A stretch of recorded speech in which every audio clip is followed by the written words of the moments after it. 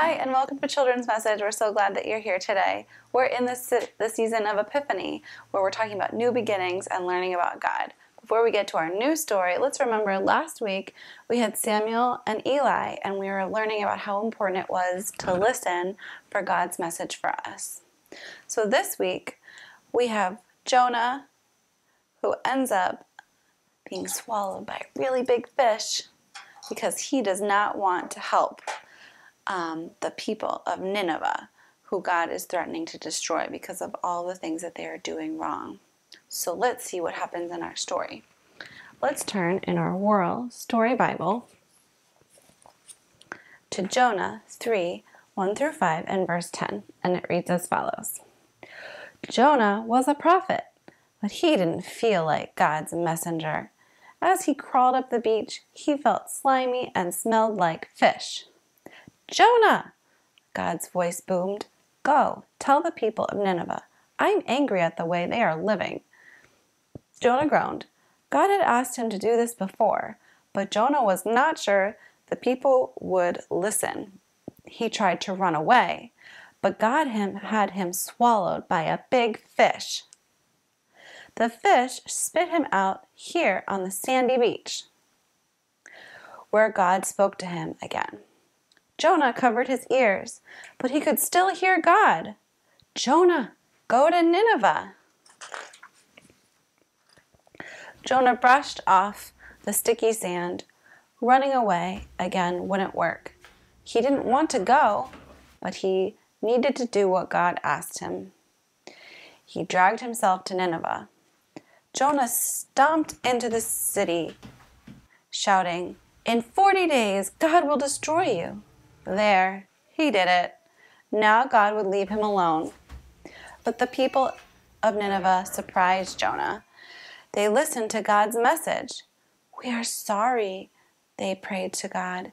Give us another chance. We will change the way we're living.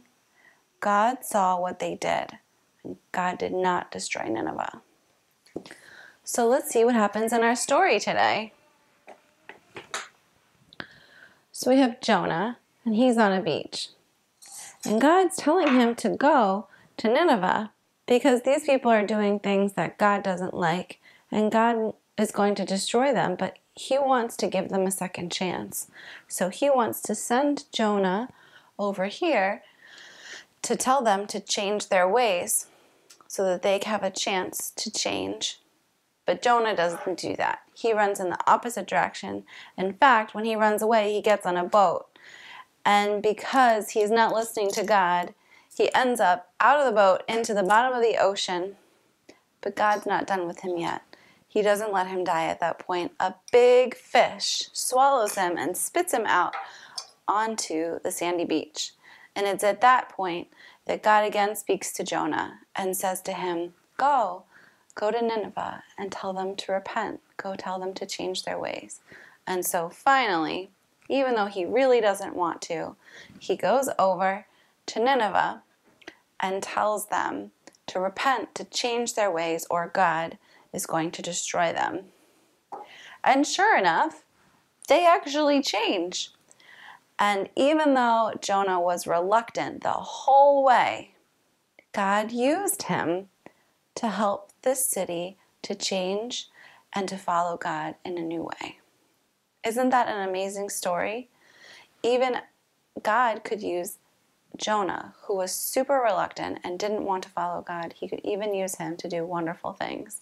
And I don't know about you, but I'm human, and I've been in situations where I didn't really want to do the right thing, or where the right thing was really hard to do.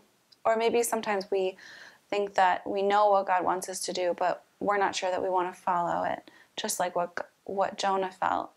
But God still gives us many chances, even in our reluctance, even when we don't want to follow him. He gives us many chances to turn around and do the right thing, and even really wonderful things can happen, just like in Nineveh. So before we end, let's put our hands together and pray. Dear Jesus, thank you for loving us, even when we're reluctant. Please forgive us when we don't want to follow you, and give us the ability to change our ways so that we can follow you to do the good things that you want us to do. In Jesus' name, amen. Have a great week, everybody. Bye.